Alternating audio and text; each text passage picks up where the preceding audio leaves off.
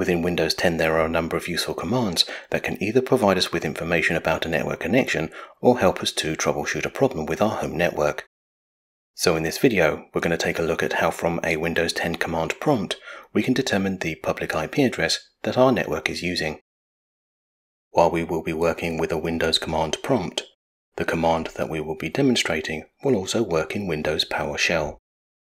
Let's get started by first opening a command prompt window. The easiest way to do this is to type CMD in the Windows search bar and then select the command prompt from the list of results. Now at the flashing insertion point, if we type nslookup, then because Windows cannot resolve our query without the assistance of a third party, we're going to use a service provided by OpenDNS. So we now need to type myip.opendns.com, resolver1.opendns.com. Now if we press enter on our keyboard, a report is displayed.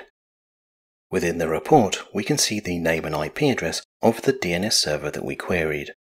Then under non-authoritative answer, we have the IP address that our internet service provider has assigned to our internet connection. Finally, in order to gracefully close out of the command prompt window, if we type exit and then press enter on our keyboard, our command prompt session will end.